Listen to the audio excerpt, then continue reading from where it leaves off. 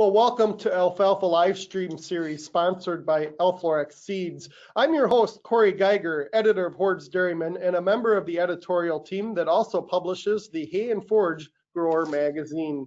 We are broadcasting from our cheese cave, our studio in downtown Fort Atkinson, Wisconsin, at the historic W.D. Horde and Sons building commissioned by Wisconsin Governor W.D. Horde and the founder of Hordes Dairyman. W.D. Horde was also a pioneer in alfalfa, and it's the main reason that the Hordes Dairyman farm is on the National Register of Historic Places by the United States Department of Interior. There was a lot of research done there on alfalfa, and certainly become an important part of the Wisconsin forage for dairy cows. I look forward to serving as host for this monthly four-part webcast sponsored by Alfalfa Seeds. Today's presentation will focus on alfalfa variety selection. All of our presenters will be welcoming questions from our viewers during the second half of this hour-long webcast.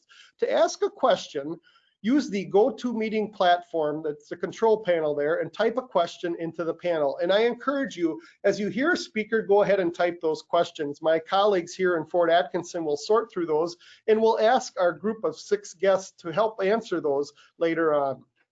But now I'd like to welcome Ron Cornish, General Manager of Alfalfa Seeds.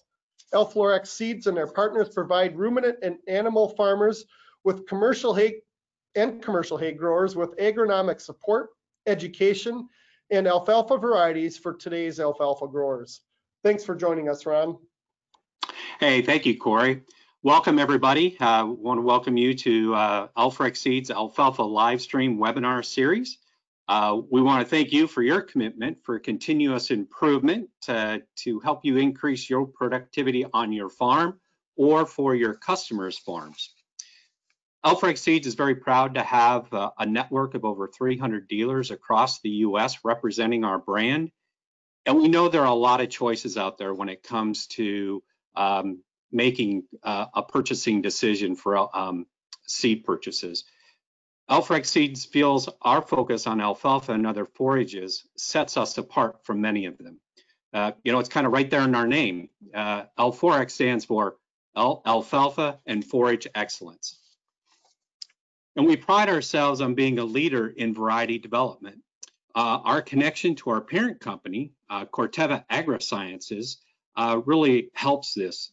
They have one of the world's largest breeding programs in alfalfa today. So Alfalfa is excited to kick off the first of 4 alfalfa live stream webinars today. And we hope that you find this webinar on variety selection informative, and that you're able to take some key points away from the information shared here today to help you make your variety selections for the coming year. Thanks, everybody. And Corey, I'm going to turn it back to you. Thank you, Ron. I'd like to welcome our next presenter, and he can turn his webcam on. That's Dr. Don Miller. Don is currently the Director of Product Development for Alfalfa Seeds and is based out of Napa, Idaho, certainly a great dairy state. Don, I look forward to hearing your thoughts on all things alfalfa. Welcome to Alfalfa Livestream, Don. Well, good morning, everybody. I'm happy to be here today, and hopefully we'll give you some information on how to pick them, alfalfa variety selection. As we look at picking an alfalfa variety, I thought it was interesting to go back and look at the history of alfalfa variety development and some of the criteria that was used in the past of picking an alfalfa variety for a farmer's forage production. Alfalfa was not native to North America. It came out of the Middle East, and so all the alfalfa that was planted in North America came from the immigrants and the seed they brought with them. And one of the first ones that we ever heard about was Grimm alfalfa. Wendell Grimm was an immigrant from Germany. He brought alfalfa seed with him, and he settled around the Great Lakes area of the U.S., and he planted his alfalfa, and it survived the winters of that environment. And for that reason, a lot of the area farmers wanted Grimm alfalfa seed, and Wendell produced some seed of that, and it became very popular because of its ability to survive the winters. Now, after Grimm was released or being available to farmers, they soon realized that winter survival wasn't the whole story. there were other things that limited alfalfa production, and diseases were one of those. And so the public institutions, the universities started looking at how they could improve alfalfa, and one of the first things they looked at was bacterial wilt. That was a disease that damaged the root system. So the variety Ranger was released, and then later on Vernal was released, and a whole series of public varieties were released over time. And again, most of those early varieties came from the public institutions, and they were trying to develop varieties that give a little bit more production and survived a little bit better in that environment. So over time, there's been a significant variety improvements in alfalfa, and a lot of those improvements were really concentrated on insects and disease. And many of the insects that we have today, we didn't have when Ranger and Vernal were released. Spotted alfalfa aphid didn't occur in North America until the 1950s, and first showed up in New Mexico, and they figured it came in on an airplane from the Middle East that landed at a Air Force base in Roswell, New Mexico. So again, a lot of different things and improvements over time. Blue alfalfa aphid we didn't have until the 1970s. Verticillium wilt was a European alfalfa disease, and then we started seeing it in the US in the 1970s. So over time, there's been a lot of improvements on disease and pest resistance in alfalfa. But if you look down to the bottom of this list, there's also some significant improvements for other traits that were important in alfalfa production. Roundup Ready alfalfa, varieties that had improved fiber digestion. Again, things that really made a difference in the profitability of the alfalfa that was being grown across the US. And like I said, there's been a tremendous amount of work being done on alfalfa. All the early work in the 1960s and before that were mainly from the public institutions. But in the 70s and 1980s, we started seeing private industry get involved. And then there was just a really large input of alfalfa breeding done, and a lot of varieties being developed over time for various improvements. You can see here across from the 1960s to 2021, there's been around 2,595 varieties released across the U.S. Now, not all those varieties are still being marketed today, but there is an annual list that comes out. You can see here on the right this alfalfa variety ratings 2021. Currently, there's about 178 alfalfa varieties that are being marketed across the U.S. So there's a lot of choices out there for the growers to look at, and for a whole range of improvements in alfalfa. And this is really a pretty good photograph that really shows you how far we've come and the continual improvements of alfalfa varieties, the increased performance with all these improvements. You can see here in the center, Vernal, which was released in 1954, really not doing well in this trial here, but you can see a variety on the right that was released in 2003 is outperforming the Vernal, and then even a newer variety on the left that was released in 2006. That variety is yielding about 11 tons per acre more than what the Vernal is yielding in that trial. So again, lots of improvement in alfalfa over time, and really, unless you see them side by side, it's really hard to realize how much we've come and how far we've come in improving alfalfa varieties. Now let's get down to one of the first factors that I consider important in selecting an alfalfa variety for your farm. Just like when Wendell Grimm released his variety, winter survival is an important thing. You need a variety that's going to survive in the area that you're going to grow it. Now, like I said earlier, alfalfa originally came from the Middle East, and that early alfalfa was adapted to warm climates, but as it was spread around the world, it was planted in environments that had very cold climates, and those alfalfas adapted to growing in those areas. And we found that alfalfa could react to day length and temperature, and so those varieties that could react to that survived in those cold climates. They started shutting down as the day started getting shorter and the temperature started getting colder, as a means of saving their root reserves going into the winter months. And so Alfalfa breeders took that information to heart, and they broke all the alfalfa varieties that around the world into originally 9 different dormancy classes. Now we actually have 10 dormancy classes, rating every variety on a scale of 1 to 10. A fall dormancy rating of 1 meant that variety was adapted to cold climates. A fall dormancy of 10 meant that variety was adapted to warm climates. And you can see on this U.S. map here how different varieties were used for different parts of the country. Now, the interesting thing about that fall dormancy rating, that's the only rating we had for a bunch of years to predict where a variety should be planted. But we know that as you increase from a fall dormancy 1 to a fall dormancy 10, there is an increased yield potential. And in the early years in the upper Midwest, we would plant 2s, 3s, and maybe 4 fall dormancies. But we were always looking at how can we increase yield, and sometimes we'd try to push the envelope a little bit. We knew that a fall dormancy 3 out-yielded a 2. We knew that a fall dormancy 4 out-yielded a 3, and so on. But how far up could you go on that fall dormancy scale without getting winter kill? And so for years and years, we only had that fall dormancy rating, and every so often we'd push the envelope on the yield, going to a higher dormancy, and we might get some winter kill. Well, eventually alfalfa breeders decided that we needed a second scale, a winter survival rating to go along with that fall dormancy.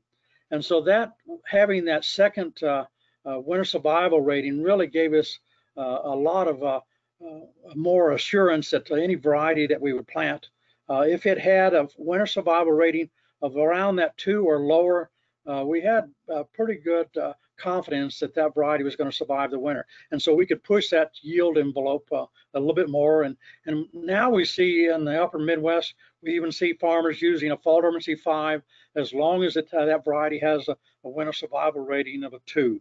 And so again, using those 2 ratings in tandem really helps us push that yield envelope and have some assurance that we're not going to have a lot of winter kill, as long as we're in that winter survival rating of a 2 or lower. Thank you, Don. Let's go to a poll question and hear and see what our viewers are thinking. The poll question is going to read like this: select one answer. What is the most important criteria you look for when selecting an alfalfa variety? Yield and quality, persistence and disease resistance, biotechnology traits, price, or other. So go ahead and answer that poll question here. And I know a number of you watch this on a computer screen, then you can vote. But if you're listening in as a podcast with your phone, then you won't be able to vote. So we're going to go ahead. We are at the 50% mark. We're going to close it in about 5 seconds. So go ahead and make your vote. And Kristen, let's take a look at those results. So there they are, Don. They're on the screen, and you can see yield and quality topped pretty easily here at 77%. What are you thinking, Don? Well, I think yield is always a big criteria in an alfalfa variety, and that is something that the alfalfa breeders are really striving for. But there are a lot of things out there that detract from yield. If you don't have proper disease resistance, that can really subtract from the potential yield you're going to get. So my second criteria of selecting an alfalfa variety is making sure that you know what diseases, insects or diseases limit the production in your region. You go across the U.S., it might be different in different parts of the country, but knowing what is the major limiting factor in your area as far as the disease and insect is a pretty important criteria on selecting a variety for your location. Now, if you determine, say, Phytophthora root rot is a big factor in your area, or a Phantomyces, you want to select a variety that has at least an R or an HR as far as level of resistance to that pathogen. So again, pick whatever your limiting factors are and get a variety that has at least an R or an HR as far as level of resistance.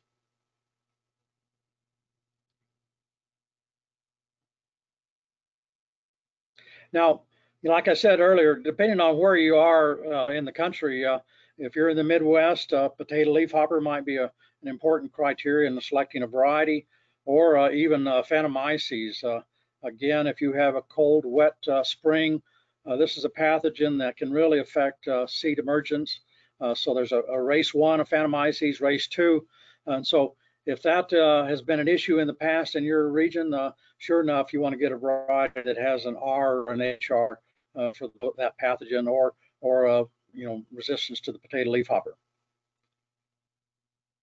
Now, if we're in other parts of the country, like the western U.S., the criteria may change. In the Pacific Northwest, stem nematode is a major limiting factor of raising alfalfa. And also in the West, a lot of times the aphids, the blue alfalfa aphid, spotted aphid, different aphids across the U.S. can be a problem.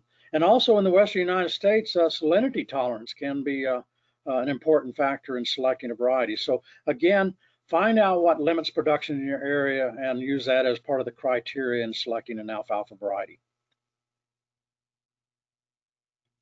Now, besides insect diseases, winter survival, your polls show that yield is an important factor, forage quality is an important factor, but there are other things that alfalfa breeders have been doing to improve the profitability, or what we would say is the good points for an alfalfa variety. Harvest flexibility. There's varieties now that you can delay harvest a few days and still maintain good forage quality.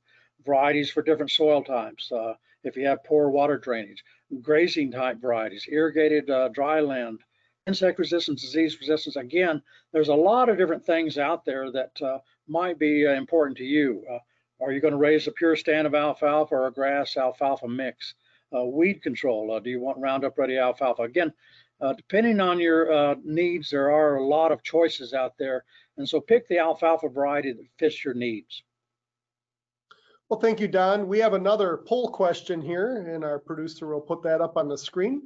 Again, asking for audience participation here.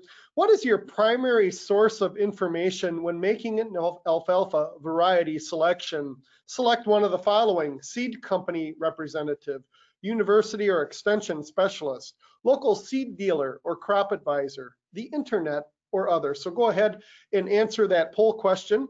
And we're going to get some additional insight from 2 additional guests here, Drew Heisey and Mitch Sundoff. So while our viewers are voting here, they can go ahead and turn their webcams and audio on, so we're ready for that.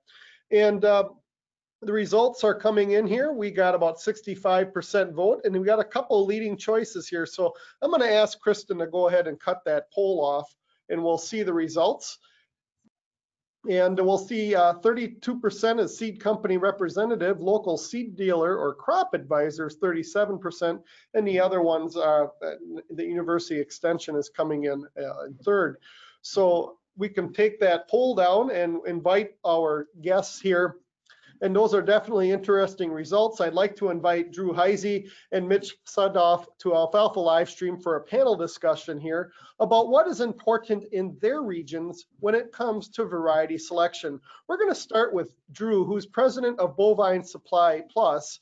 What are alfalfa growers, dairymen and dairy women, looking for in their alfalfa varieties in upstate New York, Drew? Yeah, in upstate New York, we deal with a lot of different elevations here and microclimates with our water and many soils. So the first thing people are evaluating is sort of like Dr. Miller talked about, is the dormancy that they require for their area, which varies quite a bit.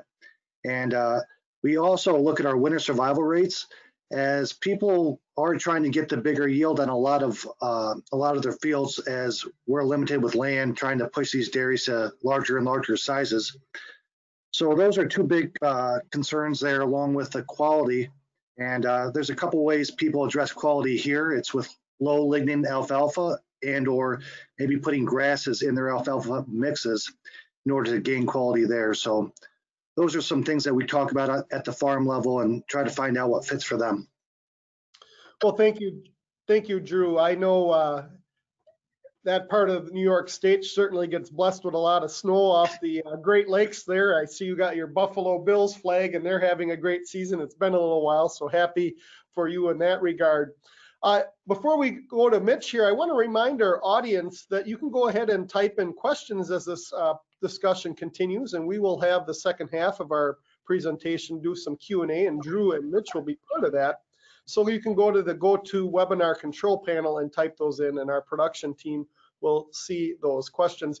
Now let's turn to Mitch Sudoff, who is seed advisor with Birch Seed Company. What are growers looking for in your area? And you're based in Ohio and Indiana, another great dairy area, but you also have a number of livestock producers there as well. So Mitch, what are you seeing?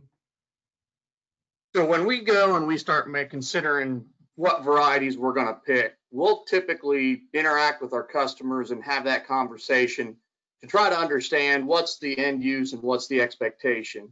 Obviously for dairies, we're going to want the high yield with high tons, but they're probably going to put a little bit more focus on silage or digestibility, where Drew kind of mentioned the low lignin alfalfa. Or when you talk about guys that are mainly selling alfalfa to the alfalfa mills, their main focus is going to be on high yield. Harvest management, having that conversation to understand how guys are going to be aggressive on making their cuttings, or are they going to be a little bit more laxed? Do we have to extend that harvestability window? Here in Ohio, we've had a few years where we've had some really crazy weather, and a polar vortex rolls in. We go from 34 degrees to negative 34 degrees in one 24-hour period. So winter survival is probably something we're focusing in a little bit more on. Cost of seed, the dairy industry's kind of been struggling for a little while here. They've had their ups, they've had their downs. It's been an interesting year. And kind of reflecting back on one of Don's slides, some of the hybrid alfalfas, they're not going to be the cheapest alfalfa you're going to acquire across the industry, but the value that they're going to bring back as far as their additional yield and additional tons, and having that conversation and explaining to guys their initial investment in the alfalfa and what they can expect to see. So those are a few things that we try to focus in around here. And back to you, Corey. Thank you, Mitch. And I think this leads into what Don's going to talk about next here, but certainly for Hordes Dairymen, one of the things I focus on a lot, we divide things up by subject area, but on genetics. And when you buy a unit of bull semen to breed your cow, you're making a long-term investment. You're not just making a calf, you're changing your herd over time. And in many ways, alfalfa variety selection is like that. It's a perennial crop, and you can get it multiple seasons. That's a lot different than corn, wheat, or soybeans. So Don, talk a little bit more about that. Well, I think, Corey, you just sort of led me into my slide here. I think a lot of times farmers go out and they look at the cost of the alfalfa seed, and sometimes there's some sticker shock. But like you mentioned, I think it's important to realize that unlike corn or grain, alfalfa is a multi-year crop, and you buy that seed and then you get 3 to 4 years of yield off that. And so you can spread that seed cost across that time period, and you're not having to buy seed every year. And so that does make alfalfa a little bit more affordable. So, and I think what Drew and Mitch said really rings true, that you have to get a variety that's going to make you some profit. So I always say, don't limit your profit potential for the next 3 to 5 years by planting an inferior, low cost, or what I call a low profit alfalfa variety. You really, no matter how much you fertilize a poor variety or how well you manage it, it's really hard to overcome that inferior genetics, and you're going to have to live with it the next 3 or 4 years. And so with that in mind, we have a video here that we're going to show that really a farmer in the back east actually took this to heart, and he took what he called an economy blend and a premium alfalfa and planted those side by side on his farm. And it really illustrates that whole point of you sort of get what you pay for, and really in the end, a variety pays for itself.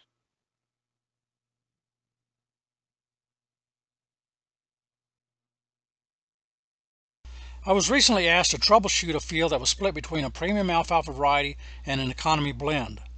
I soon realized that this side-by-side planting was a prime example of why low-cost economy blend is not a good investment despite its lower cost. This scenario of economic blend versus a premium variety was captured with video, photos, and data that we can discuss later on. Here's some of the background information on the fields. Both products were pre-inoculated raw seed. No seed treatments were involved. The field was drilled using the same equipment on the same day in August of 2019. The crop history of this field was wheat, bean, corn, winter squash, and finally planted to alfalfa. Crop protection products and fertilizer program were the same across the field. No discernible differences were observed in the previous crops, and the soil was uniform all the way across the field. The only difference this time was that the field was split between a premium alfalfa variety and what was sold as an economy blend. The grower observed differences as soon as the crop emerged. The premium alfalfa emerged quickly and was very uniform. The stand was thick. The economy blend was inconsistent in emergence, far less vigorous, and the resulting stand was thin. Weeds also established more quickly in the thin stand of the alfalfa economy blend. On April 27, 2020, the stand of both plantings were evaluated using Alfalfa Seed stand count ring. 3 random counts were taken from both the premium alfalfa variety and the economy blend. The premium alfalfa resulted in stand counts of 172, 161, and 165 stems in a 2-foot square area. If we divide that by 2, we ended up with 86, 80, and 82 stems per square foot respectively, giving an average of 83 stems per square foot. When an alfalfa stand has greater than 55 stems per square foot, the yield potential of the stand is considered 100%. We also took stand evaluations in the economy blend, and that resulted in stand counts of 88, 78, and 42 stems in a 2-foot square area. Again, if we divide that by 2, we ended up with 44, 39, and 21 stems per square foot, with an average of 34 stems per square foot. That makes the yield potential of this economy brand only 60%, and that's going into the first year of production.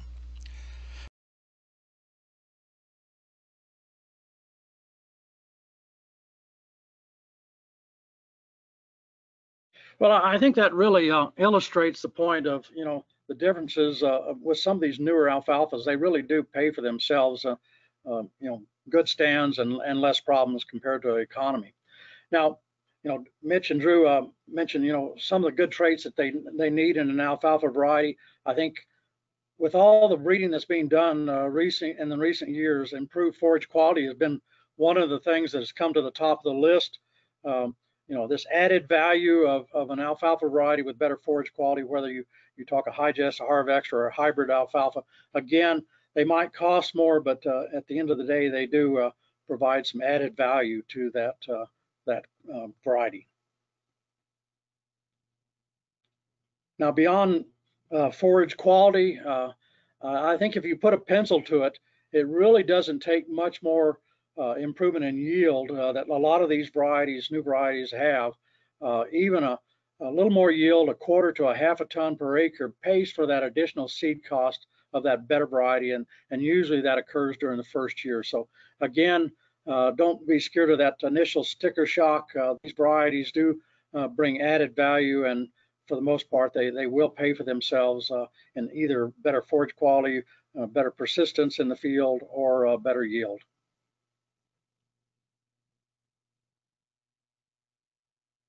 Well, thank you, Don. Now it's my pleasure to welcome Kevin Jarek to Alfalfa Livestream, sponsored by Alfalfa Seeds. Kevin serves as a crops and soils agent in Outagamie County for the University of Wisconsin-Madison Division of Extension. Kevin, I look forward to learning your thoughts on alfalfa from the heart of Wisconsin's 7-county area in northeast portion of the state that has over 100 cows, dairy cows per square mile. They're eating a lot of alfalfa. Kevin, take it away. Thank you, Corey. Thank you to Hordes Dairymen as well as Alfalfa Seeds for inviting me to participate today. When we take a look at alfalfa and the methods that we've used to establish that in the past, I think it's easy to make the comparison that alfalfa genetics have made the same type of leap that we see in equipment. Today, what I want to do is I took the opportunity to talk to farmers, agronomists, seed dealers, agricultural professionals in Wisconsin, and get their thoughts about the most important characteristics we value up here in the northeast part of the state.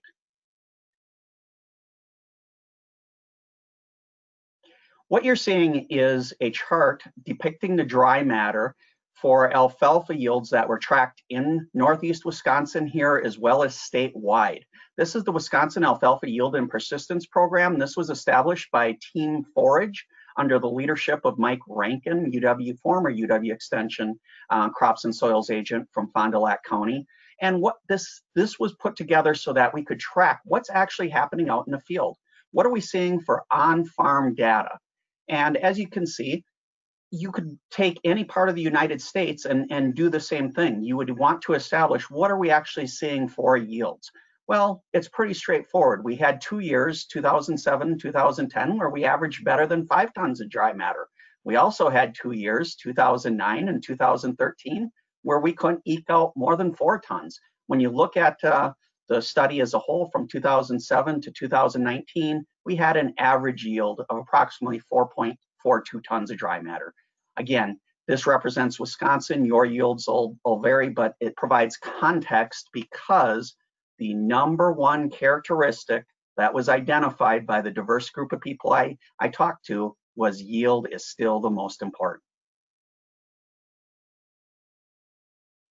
Now, sharing what I just did, what we'd ideally like to see here is a nice bell curve.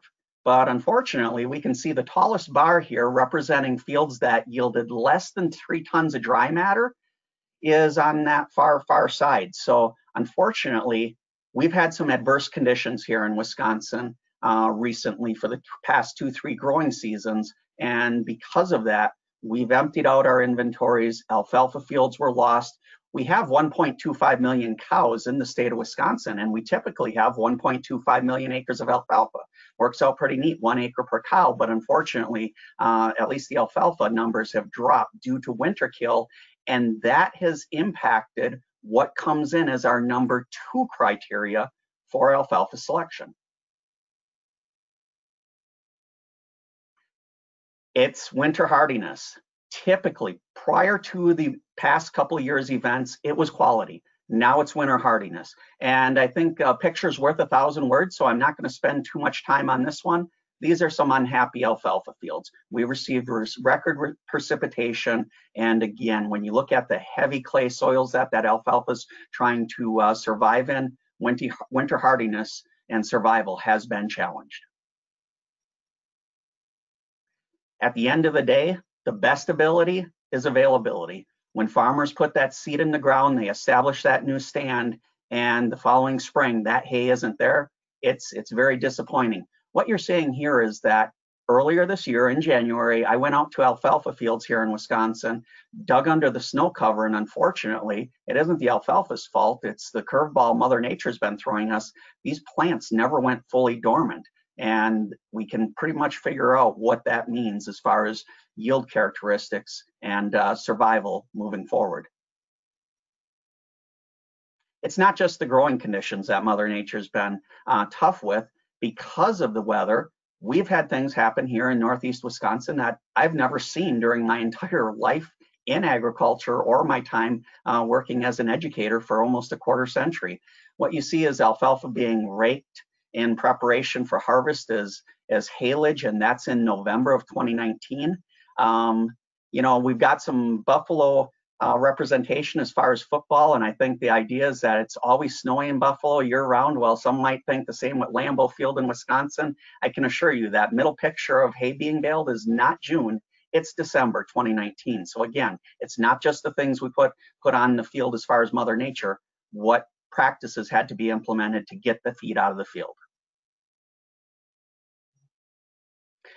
Let's go back to happier times. This is a typical May, 3rd, 4th week in Wisconsin. You can have the window down, you can smell the fresh cut alfalfa, you can stop at farms, talk to producers. Even though they don't have time to talk, they're happy to see you because we see in the right slide there, we're putting up high quality feed. And quality, even though it's no longer #2 in the short term, it is still very, very high. I'd even call them number 2A and 2B, but let's move forward with quality. The forage councils play an important role because we know that as the temperatures warm, that alfalfa begins to stretch out. Here you can see it at 22 inches. We track the maturity. Is it in the vegetative stage, the bud stage? Hopefully we don't reach flower stage. And those councils help us with harvest decisions. While you saw a peak stick, the data that you're seeing here, it's very important to note, this is not an endorsement or criticism of any of the alfalfa products identified here. As an advisor to the Forage Council, farmers said, Kevin, can we look at and compare some of these alfalfas? They purchased the seed. This is what they were going to use. We just set up the trials. So we're looking at alfalfa starting the first week of May, second week, third week, fourth week. Let's focus in on the third and fourth. You can see in the third week, we have two alfalfas being compared, a newer alfalfa variety versus a more traditional conventional one. And you can see the differences there as far as the RFQ. It is important to note, this is wet chemistry, so these are not NIR estimates. Next slide, please.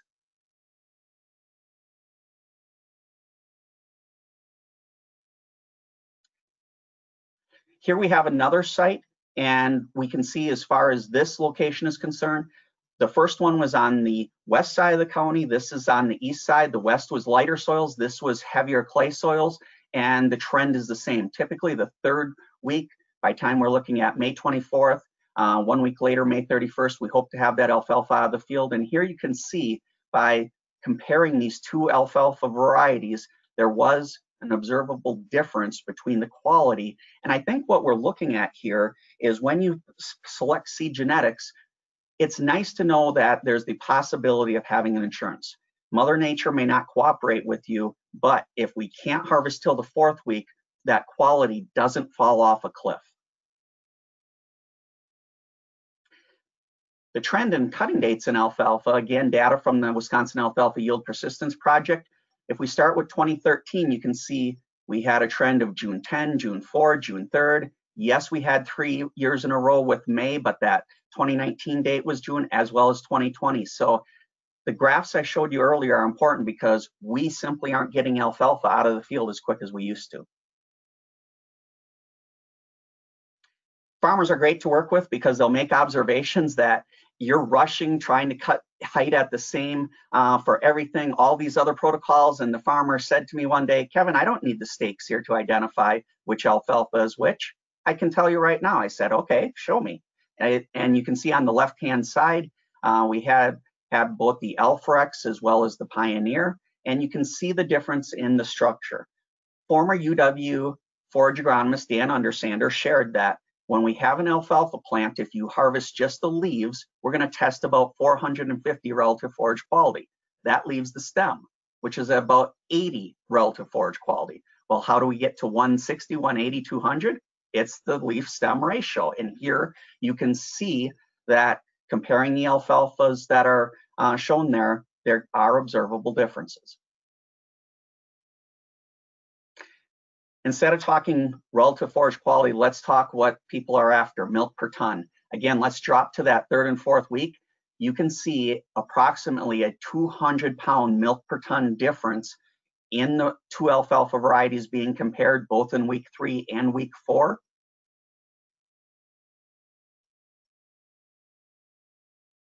As well as in this example, again, on the eastern side of the county, not 200, closer to approximately 100, but there was a difference. And again, I think what we're looking for when we select alfalfas is something that's going to be forgiving to us if we can't harvest it always at the ideal time. When we do research, we try and isolate one variable and keep everything else constant. This is a field from the Alfalfa Yield and Persistence Project. If you quickly go across the top, you can see we have 2019 and 2020. The harvest dates nearly identical, June 4th, June 6th, July 10th, July 11th, August 2nd, August 5th, September 10th, September 6th. When you look at the far right-hand side, this is a field that survived the winter kill. The growing conditions in Wisconsin in 2019 versus 2020 were so much improved that as we make our way down the far right-hand column, you can see our dry matter content nearly identical. We saw a 1.8 point improvement in protein. We saw a slight reduction, almost 3/4 of a point in ADF. We saw an increase in NDF. So we had more fiber there, but the good news is, look at our NDF digestibility. That increased significantly. And last but not least, that resulted in our relative forage quality being improved substantially as well. Cost is still a consideration. It did come in at number 4. And all I would say here is that there are spreadsheets available. Reach out to your university extension in your state. Here we have an example from Wisconsin. Rather than going through each of the items, let's drop down to the lower right-hand corner. Everybody knows this. When you put alfalfa in the ground in that new seeding year, very hard to recoup all the costs. Mother Nature is going to have a lot to do as far as what yield you have available to you. So while cost is a factor, and in this case I used $8 a pound, it's important to know that one of the comments I received is from all the groups was that farmers were willing to spend a little more on alfalfa than they were corn because of the perennial nature identified throughout. So lastly, in closing, this is a quote that's borrowed. Remember, your nutritionist is only as good as your forage. We can have the best seed, the best pest control. We can do all of these things to have killer alfalfa, but if we're not managing it the way we're supposed to, I would challenge someone to find alfalfa that could overcome the milk per ton numbers that we're going to see from this forage. Thank you for having me today. Thanks, Kevin, and I'd invite Don and Drew and Mitch to rejoin us here as we take the questions from our viewers here. And as a reminder to our viewers here, we're going to do about 20 minutes of Q&A here, and go ahead and type those into the GoToWebinar control panel. I can tell you we've gotten a dozen questions in already here, and I'm going to put our team on the spot here, probably led by Don. If we don't get through all the questions, Don, I'm certain that you guys would answer some of these offline in email fashion as well. Would that be all right? Yes.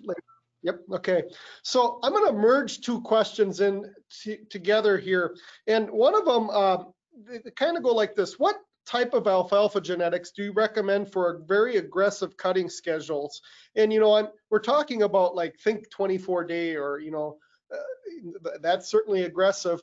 And another viewer sent in here, some of the seed today is made from better, the low-cost seed, is made from quote-unquote better genetics from 15 years ago. But how do you talk through with customers to balance the better genetics available today and the return on that, and then these aggressive cutting schedules? So maybe we'll start that one with Donald, and then we'll flip it over to Drew up in upstate New York. Don, you want to take that one first? Yeah, alfalfa breeders have selected some varieties that have fast recovery, and so if you're looking at really a short cutting schedule, there are varieties out there in genetics that are available, and so our company has one called high ton varieties, and again, just fast recovery, and so they get more leaves up there in a hurry, and so if you're on that aggressive cutting schedule, there are some genetics available. Drew, how about you? Yeah, I use product guides just to see if aggressive schedules are the primary concern, and in this case it is, and just look for the regrowth rate, and that helps me understand if we're going to get our tonnage back very quickly in order to push a cutting schedule up a few days like that. Mitch, what are you seeing in Indiana, Ohio? About the same thing with Drew. Look at the sheets and kind of focus, the higher the fall dormancy number, the further you can push things, but focus on that winter survival, and fast regrowth is the key. In order to get that alfalfa to push your cuttings, you need to have that fast regrowth. Kevin, and I know some of the names of those farms you were talking about in your presentation, and they're pretty aggressive. I know where their alfalfa is going. What are you hearing there in your region of the world?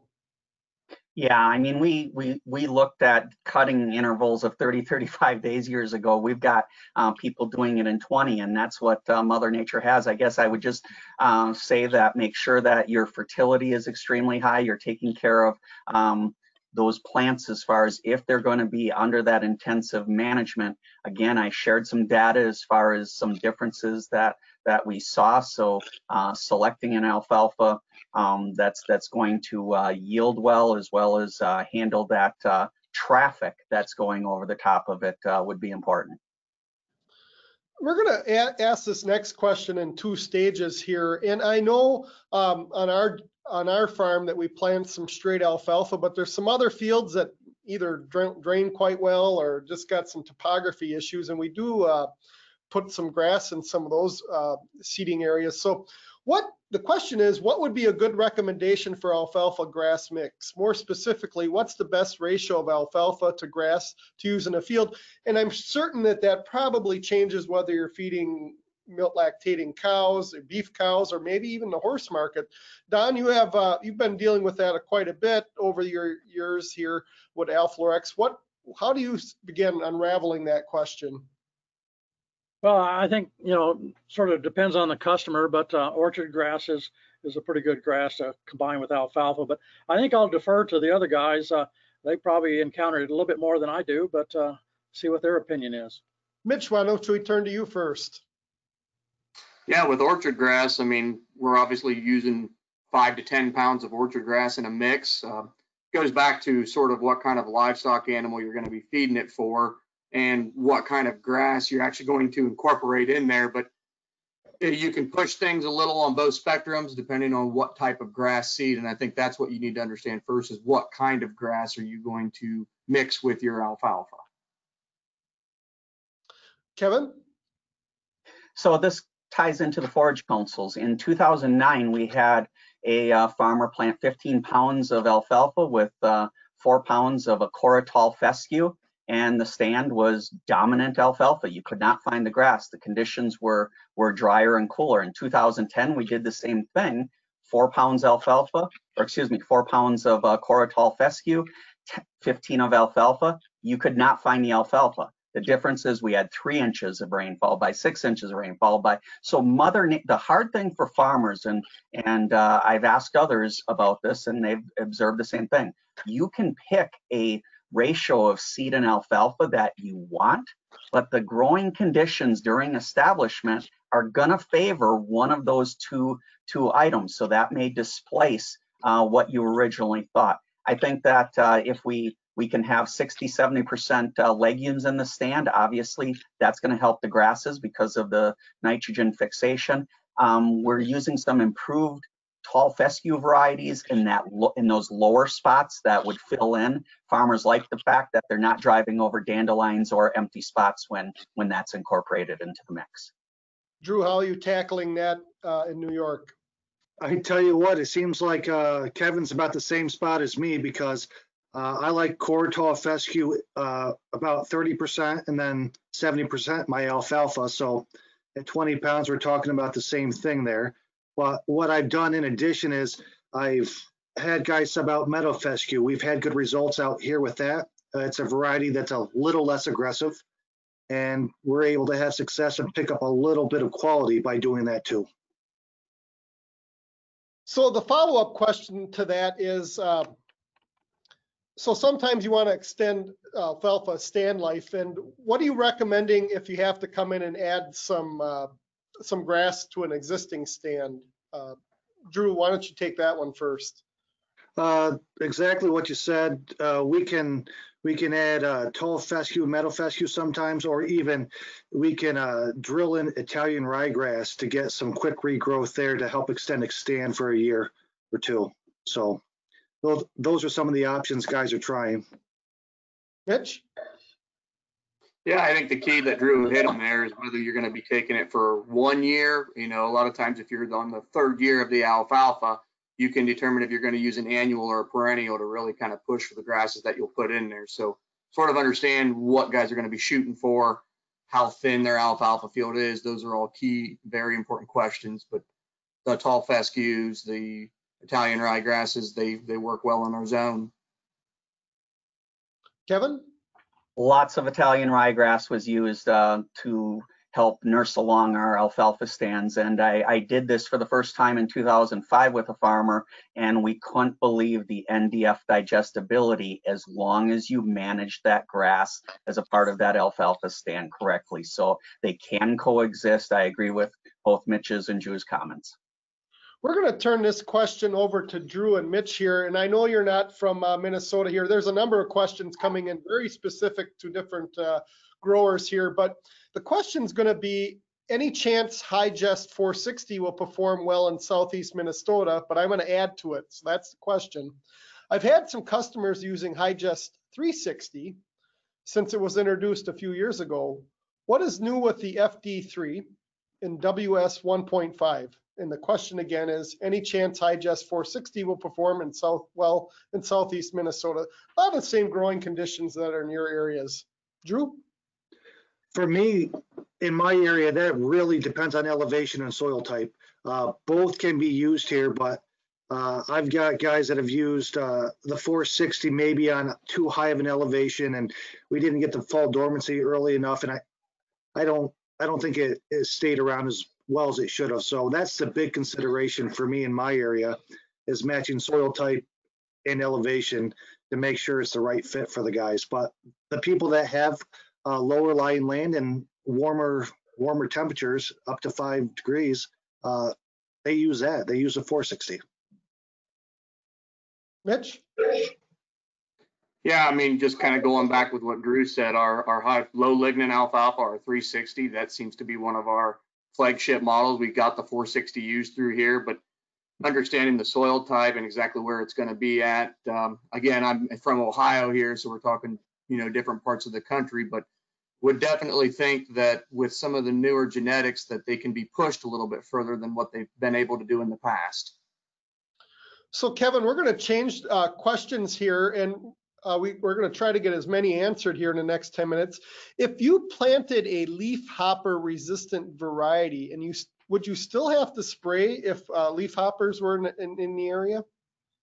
The answer is yes, and this actually came up. I neglected to say the fifth item was leafhopper resistance, glyphosate tolerance, multi-leaf, compatibility with grasses. Those all came after the 4 characteristics I identified.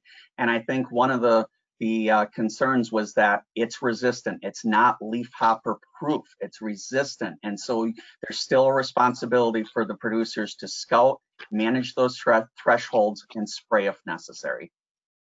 Donald, this next question's coming to you, and there's regions out west that obviously irrigate a lot of alfalfa, but then there's other parts, particularly in California, that water availability is an issue, especially where it's going to be allocated. So the question is this: does variety selection change if you have very limited water in the case of dry land farms in the West? Don? Well, what we're seeing is that a good variety is a good variety, and the management of that variety may differ depending on how much water you have. But we are seeing that if you have a good variety with good genetics, and maybe out west even a salt tolerant variety can give you an advantage under those limited water conditions. But what we're looking at is there's a lot of breeding currently being looked at is trying to improve the drought tolerance of alfalfa, or maybe the less than optimal moisture situation. So maybe not just shutting the water off completely, but can we get comparable production with a little bit less water, or how we actually apply that water during the season? Do we apply the water early in the season and then let it go drought-induced dormancy during the middle of the summer? So there are some genetics out there, but if you do have a good variety, it tends to do well under limited irrigation also. So Don, I'm going to stick with you on this next question here. And I think, everybody is on a different learning curve here. On our farm, my dad tended to handle the crops a lot more, and I did the animals more so, and he's no longer with us. So I'm even going to learn a little bit here on this one. In the alfalfa rating chart, they are rated on FD. What is the VL rating listed? And they're listed VL 2 to 6. So talk through those acronyms a little bit and bring everybody up to speed on that question. So say that again, the fall dormancy and the VL rating.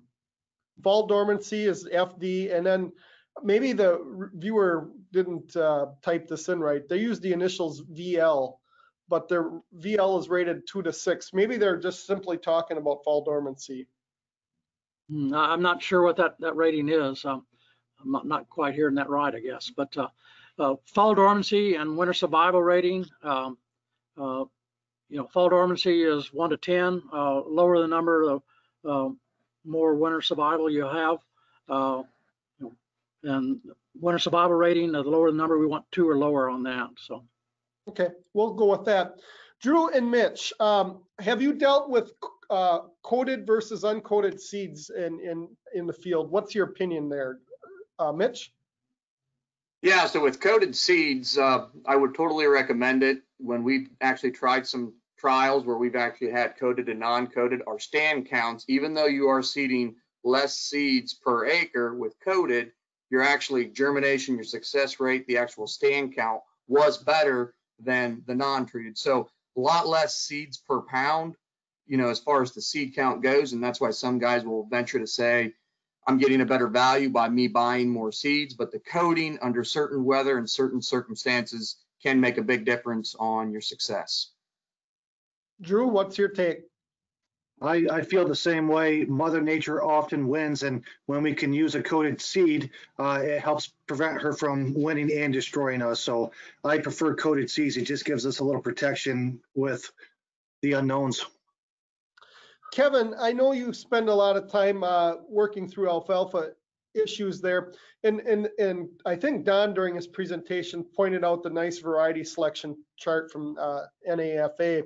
But a question that one of the viewers put in here, is there a variety search program where I can put in my zip code and target my farm and get the varieties for my area? Is there anything like that, or does Alfalfa offer anything like that?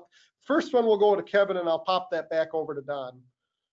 Yeah, unfortunately, we're in a transition here with the University of Wisconsin Division of Extension, and so I'm sorry, we don't have a tool that would be that specific. Don? No, we don't have a search engine at this time, maybe in the future, but we do have product guides that are geared for different parts of the country, the Western US or the Eastern or the Upper Midwest, but no online computer search engine. Don, I think I'm going to stick here with you on this question because you might be able to best answer this. This person is in Kentucky, and he sells to the thoroughbred racehorse market, and he needs leafy fine-stemmed alfalfa suitable for those animals. What would you recommend there? Well, our new the high gest materials, we've improved the leaf to stem ratio, and so if they want something that's very leafy and good fiber digestibility, that whole set of genetics is pretty good. Kevin, we're going to come over to you on this one because this is going to bring in herbicides. This grower here is dealing with seed blown from foxtails along the roadway. Of course, roadways and neighbors' fields never impact the new seeding. I'm saying that tongue in cheek, of course. And he's planting straight alfalfa. What herbicide selection, or what would be his approach to get rid of that foxtail? So here's what I'm going to say, just because this could be a longer answer. We do have a publication, A3646 Pest Management in Wisconsin. We do have a section on alfalfa, and we have ratings for each of the different weeds that you would be controlling in those establishment situations. So rather than looking at the short time we have here, I would say we do have a publication. If you Google what I said, you will find a resource. If you don't, reach out to me. Why don't you repeat that one more time so they can jot it down, Kevin? Apologies for the fast talking. It's A3646 Pest Management in Wisconsin Field Crops. And it's a downloadable PDF, and it covers all the crops: corn, soybeans, wheat, alfalfa. And in that publication, there is a chart showing a ranking of the herbicides and how they will do against any particular weed. Drew, we're going to kick this question to you and Mitch next, and if Don wants to add, he can certainly do that. I'm going to set up the question here, but so this is coming from a West Texas dairyman, and he's asking, they use a lot of dormancy 9 alfalfa. What do you think about mixing varieties of 8 and 9 dormancy together in the same field? So he's talking about hedging his risk mitigation here. So this question could apply to Texas, Minnesota, New York. What do you think about planting 2 alfalfa varieties with different dormancies in the same field? That's really the question. I know you're smiling there already, Drew. Go ahead. I don't know if there's that much to gain in my world on that. I don't know if I would risk half my stand having a high probability of winter kill if I was really stepping outside of my zone. But if there were 2 varieties right in this, that in my area, choosing between a 3 and a 4 dormancy, I could do that. But if it was choosing between a 4 or a 4 and a 5 or a 5 and a 6, I just go with my lowest one and stick with that. But if they're just one apart, I could see them doing that. I don't know the big gain, but. Mitch? So I think he's, trying to focus on risk management there. Do you split your risk by planting 2 different hybrids in the event that maybe one has better winter survival rating, one maybe is a fall dormancy 5 compared to a 4, 3s and 4s, we get up into the 5s a little bit in our area. Would it be worth it? And is it, a good recommended practice? I think that could be both ways there. We have mixed some alfalfas here, but really can't sit there and say that we've seen a significant advantage and would feel that we would want people to mix the alfalfas. It's a risk management tool that I think it's per an individual and what he feels comfortable and uncomfortable doing. Don, you probably get that question a lot over the years. What's your thoughts? Well, I think the first question is going to be is how do you manage the cutting of that? Because if you're planting a fall dormancy 9, it's going to flower first. Even during the middle of the summer, you're going to see a few days difference between a 9 and an 8. And so how do you harvest that field? Is it going to be past maturity, or again, you're going to get the 2 different varieties flowering at different times and also coming back a little bit different on the regrowth. So again, I don't know how much of an advantage that would be. Maybe in some cases a disadvantage. So pick a good variety that has what you need and go with it. I would agree. With a peak stick, you're looking for a uniform stand. Good advice there, Kevin. As a reminder, we're at the top of the hour now here, and all of our viewers are going to receive a survey at the conclusion of the webinar. And we'd ask that you take that. We learn a lot from that. We tweak our webinars, and as presenters, we all learn a great deal. I'd like to remind everyone viewing that to put on your calendar, January 7th, 2021, 11 a.m. Central Standard Time, we will present quality parameters in forage quality. Our panelists will bring back Don Miller with Alfalfa Seeds, and we'll welcome John Gazer to the program. So I would again like to thank our panelists today. I thank Don Miller, Drew Heisey, Mitch Sadoff, and Kevin Jark for joining us on Alfalfa Livestream. I'm Corey Geiger, your host and MC, and I wish you all a great day. Take care, everyone. Bye.